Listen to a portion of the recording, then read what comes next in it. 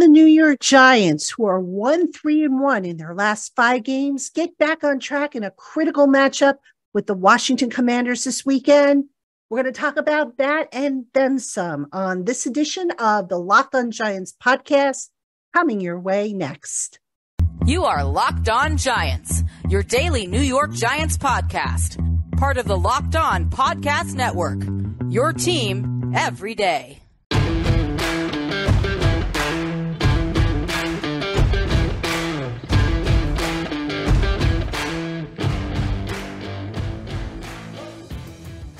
Today's episode of the LockedOn Giants podcast is brought to you by BetOnline. BetOnline has you covered this season with more props, odds, and lines than ever before. BetOnline, where the games start. Hello, New York Giant fans, and welcome to a new edition of the LockedOn Giants podcast, part of the LockedOn Podcast family, your team every day. My name is Patricia Traina. So happy to have you with us on this Wednesday. It is Hump Day. December 14th, New York Giants about to get started for the week, preparing for a big NFC East matchup Sunday night in Washington against the Washington Commanders. The winner of that game gets, if it's the Giants, will get a tiebreaker over Washington. If Washington wins it, the Giants' playoff hopes take a significant dent. And in today's show, we're going to talk about can the Giants, we're going to try to answer the question, can the Giants get back on track? What are some of the problems that they've had thus far, especially in the last 5 games, some of the solutions? And then I want to close out the show by talking about why playoffs would matter for this Giants team, even if they go one and done. So that's the agenda for today's show. Again, happy to have you with us. Let's jump right into the program. Let's recap how the Giants got to where they are right now. The New York Giants, 7-5-1, not a horrible record. It's still a decent enough record, but certainly a lot more that needs to be done before they can punch their ticket into the postseason. So with that said, let's talk about some of the problems the Giants have had and kind of what they've tried to do to mitigate some of these issues. The biggest problem, and you can go back to the start of the season with this, is that the Giants roster was not a complete roster. We all know about how general manager Joe Schoen inherited a horrible salary cap situation that hamstrung him. So corners had to be cut, positions had to be sacrificed, and oh, by the way, they had to rely on young players, rookies, undrafted free agents to fill some critical spots that would eventually pop up for this team down the line. Now, the problem with that is that some of the roles that these younger players have been asked to fill, because, the veterans in front of them are either injured or, out for the season or whatever. So part of the problem has been the lack of experience. And for example, let's look at special teams. Special teams, the more I think about the problems that this team has had on specials all year long, basically, the more I think it has to do with the lack of experience. Now, you've got guys that, are being pressed into action on special teams that maybe didn't do it in college. So they have no idea, about lane discipline and integrity. Maybe they just figure, okay, special teams, you just run down the field, you make a tackle and call it a day. I remember having a conversation with Adoree Jackson about special teams and how it's taught in college. And it's not really, in most places, it's not really taught as detailed as it is in the NFL. So a lot of players coming up who get to the NFL level, it's like a total re-education of sorts on how to play special teams, because there's little details that go into playing special teams. So I'm just using that as an example. You've got players who are being pressed into duty that maybe they're not ready for. That's probably the biggest problem outside of the injuries, which is creating this whole need to press players into early duty, if you will, before they're ready. So, the roster, like I said, the salary cap situation, not the greatest to start the year. Joe Schoen is trying to get through the rest of the year with about $2.8 million worth of cap space that remains. And there's only so much you can do. All right. So any guys that maybe are out on the street that maybe Giant fans have called for, like Odell Beckham Jr. or Will Fuller or whoever, you can't afford them. It's kind of where things are at right now. So the Giants have to make do with what they have. And the message from head coach Brian Daboll to get the team back on track is to just keep chopping wood, as they say, keep working, keep doing what they've been doing all along. Now, the drawback to that is you can argue that what they've been doing the last 5 weeks hasn't worked because they haven't won. That, to me, says that the injuries are just catching up with them. It was a matter of time before it would happen. But, when you have injuries, and this is why I hate it when coaches say next man up, because the next man up is not the same as the guys that you necessarily lost. So that's why I just cringe when coaches say that. I understand that's, all they can say, but, who are they fooling really? So anyway, you've got situations where guys are coming up and they're stepping into the starting lineup or into key roles, if you will, large roles as subs, in sub packages, and they're just not ready, or the chemistry is not there. And let's use the offensive line as a good example. All right. The offensive line has had about 4 or 5 different left guards. So I did or I'm writing, I should say, it's not out yet. I don't think it might be out by the time you see this podcast, depending on when you watch it. But I did an article for Giants Country on Saquon Barkley and where he has had, the most success with his running, and pretty interesting, I think. What I did was I studied the holes that he has hit when running behind that offensive line. For those of you not familiar with the holes, when the article on Giants Country comes out, I have a link to an article that explains it, but each gap, if you will, represents a hole. So, you have the gap between the guard and the center and the right guard, the center and the left guard and the left tackle and the edge, and so on and so forth. And it just varies across the line. So I looked up Saquon Barkley's run production, where he's been picking up the most yards through what hole. And what I found, according to Sports Radar data, that is that Barkley has picked up the most yards between the 6th, 8th, 7th, and 4th holes. All right. So the 6th hole is outside the right tackle, where usually the tight end is. The 8th hole would be the right edge, so just running all the way to the edge and then turning up. 7th hole would be the left edge, and the 4th hole, which is between the right guard and right tackle, where Barkley has not picked up a lot of yards, not surprisingly here, include the 2nd hole, the 3rd hole, and the 1st hole. All right. So the 2nd hole is that center right guard hole. The 3rd hole is the left tackle, left guard, where I mentioned, again, they had about 4 or 5 different left guards this year.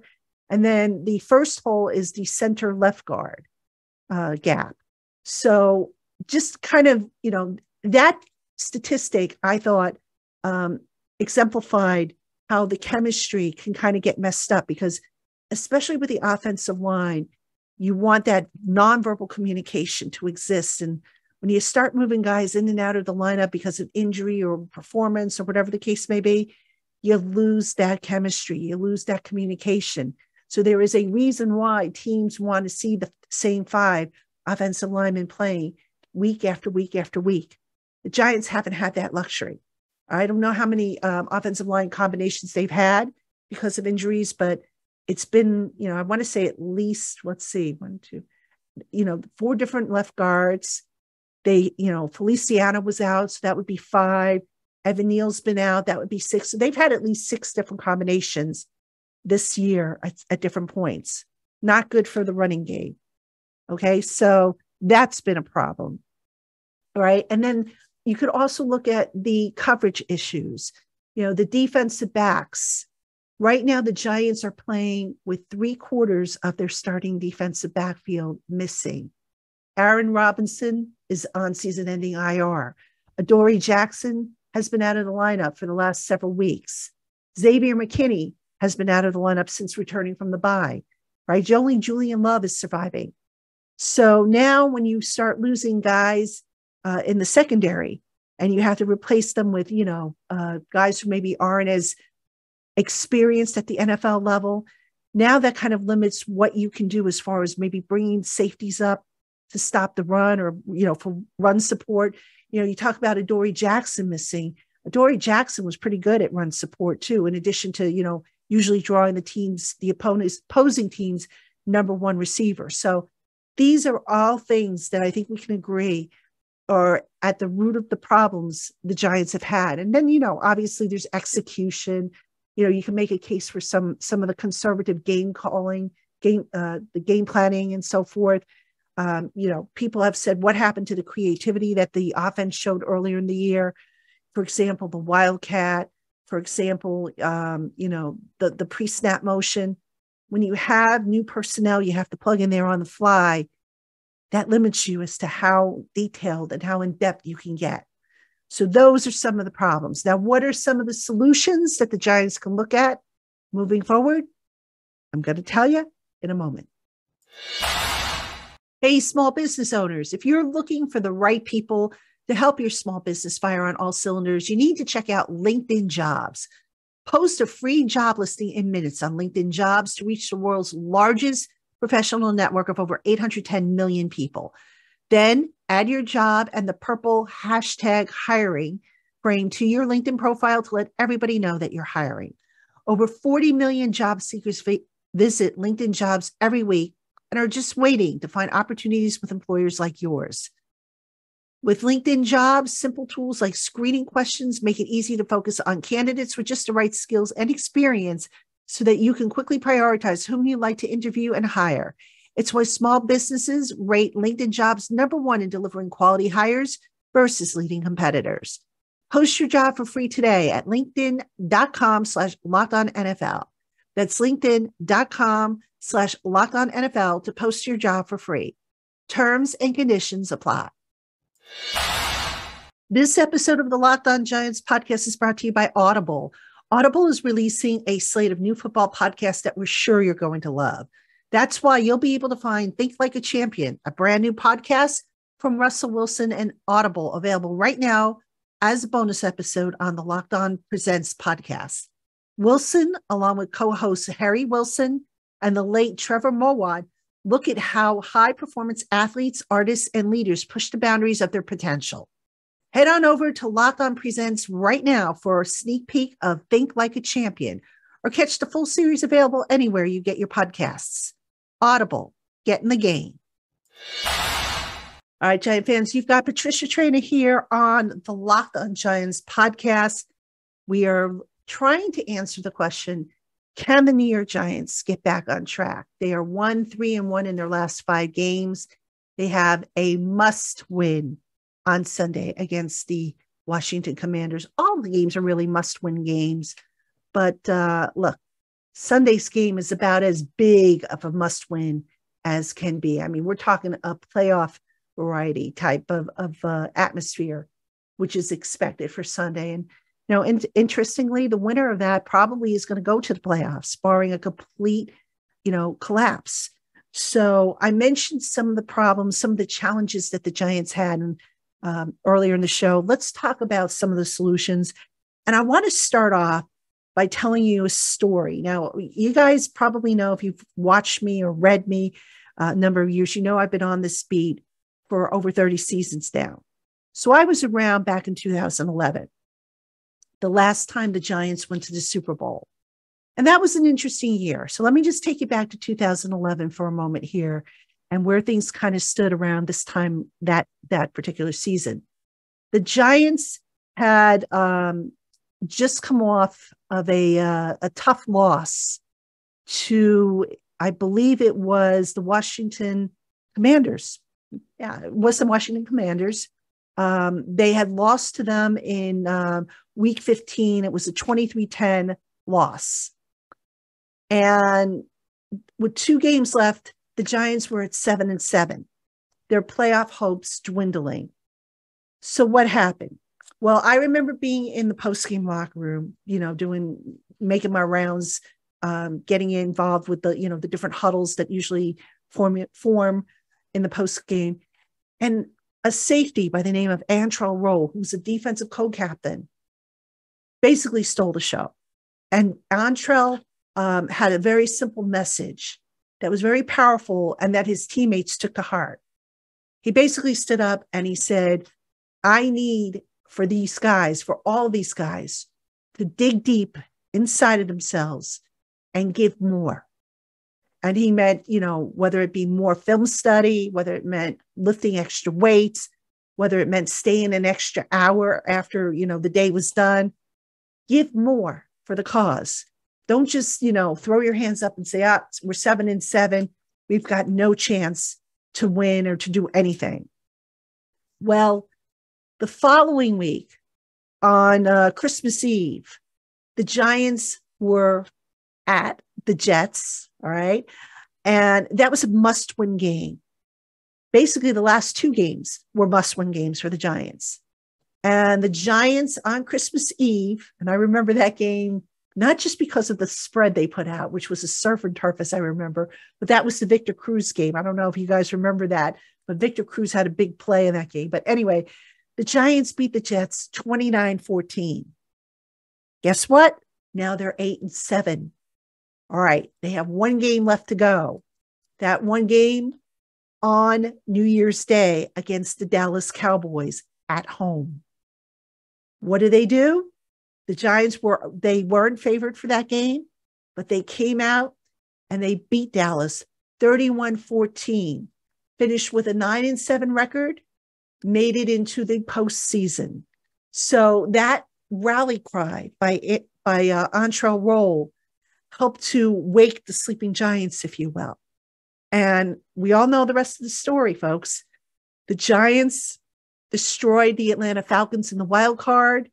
They beat the Green Bay Packers in the division finals by 2 scores.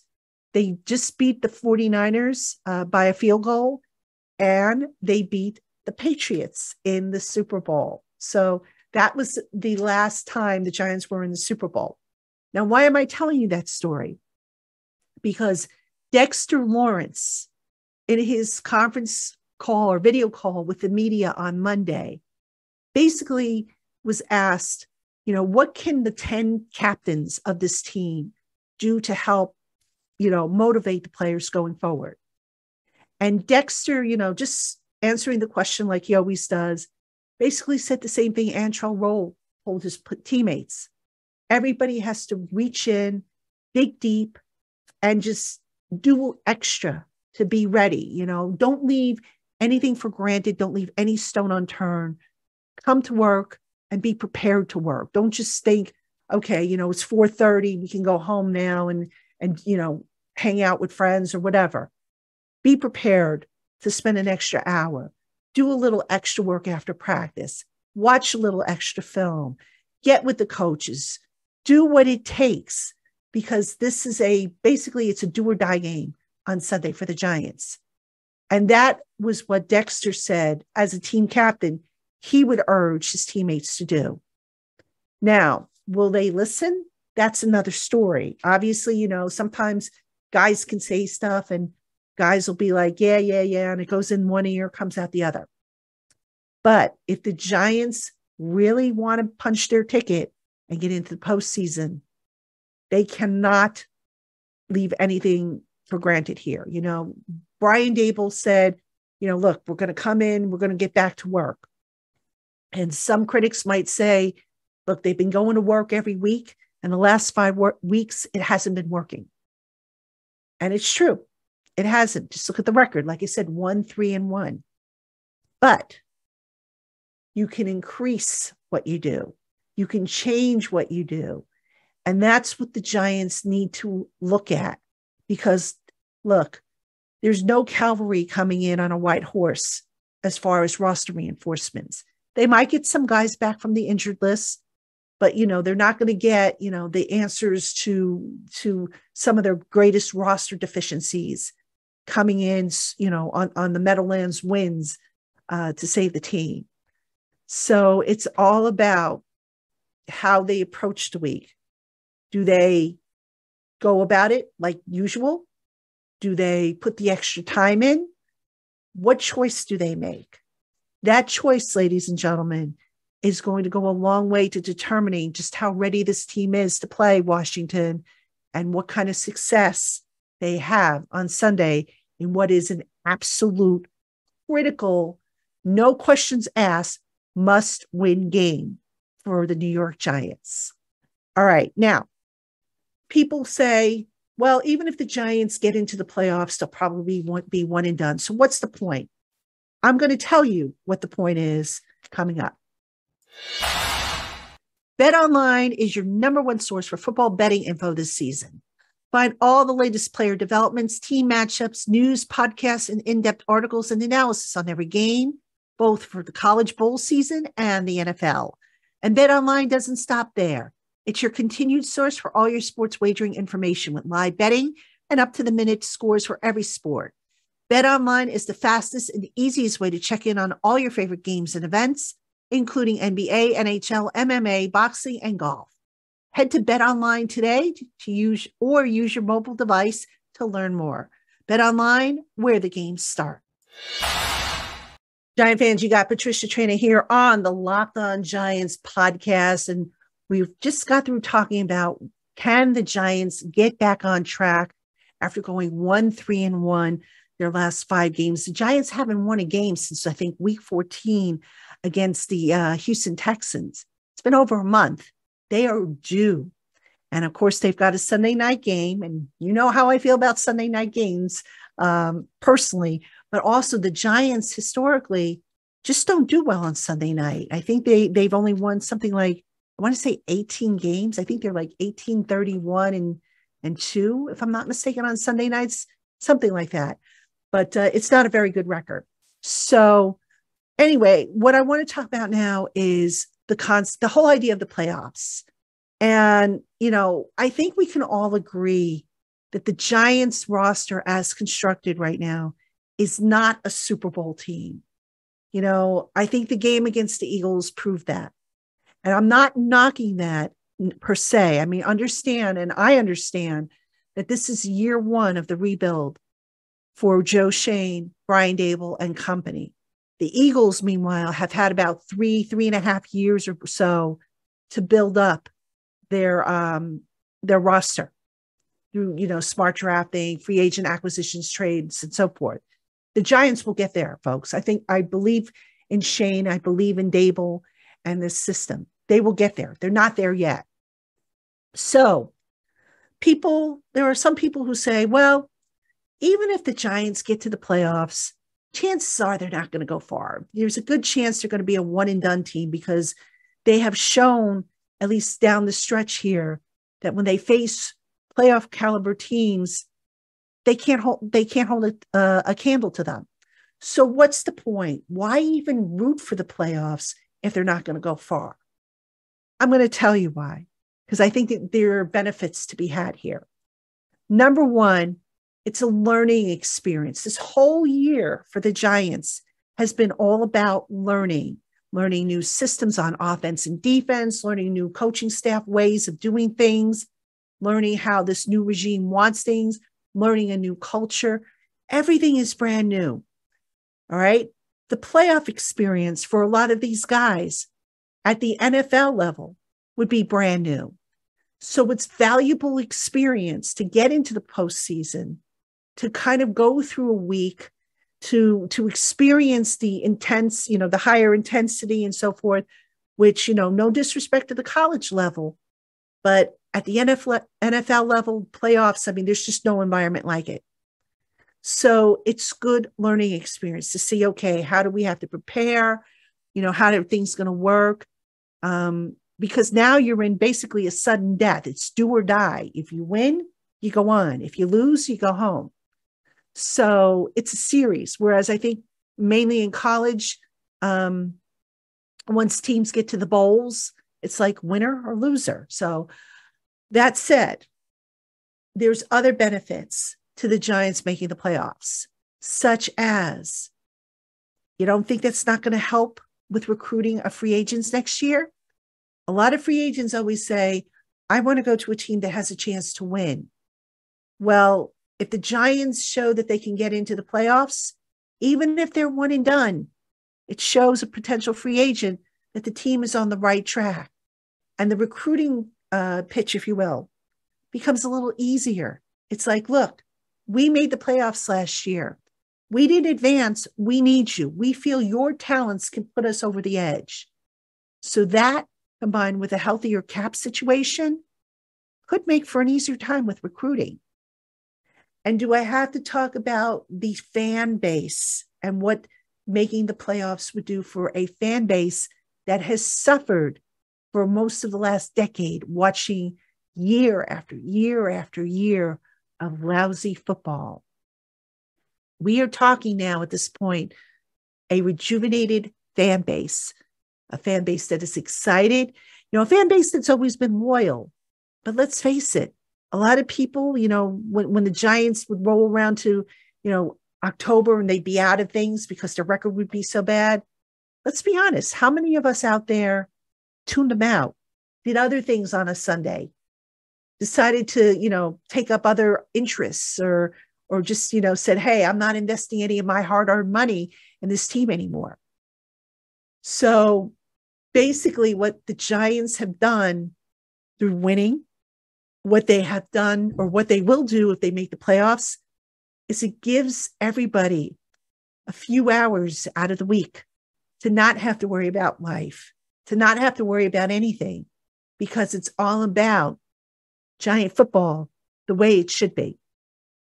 So there are multiple benefits to the Giants making the playoffs. Again, even if they go one and done, and you never know. You think back to that 2011 team, and realistically, how many people thought that team was going to go all the way to the Super Bowl and win the Super Bowl? Probably not a lot. The same could probably be said of the 2017, which went 9-7, by the way. Probably not a lot of people thought that team was going to go very far.